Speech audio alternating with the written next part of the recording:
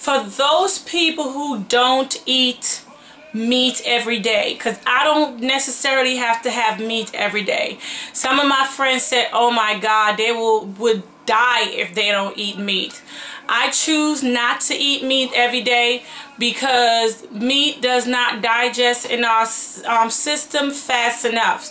So if you have your fibers and your iron and your calcium and your folic acid, your iodines, your magnesium, your magnesis, your sulfurate, your potassium, your sodiums, your psylliums, your vitamin B6, vitamin A, C, D's, B12s, vitamin 3, 2s, 1, K's, E's, and D's, and your zinc, then it comes in different variety.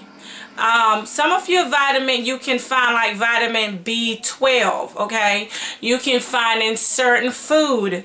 And if you want your vitamin B12, you can eat clams, okay? Or hams, or cooking oysters, or king crabs, herrings, and salmon. And matter of fact, I'm going to have my vitamin B12 today because I'm going to show you guys how to make my organic Nordis jerk salmon, okay?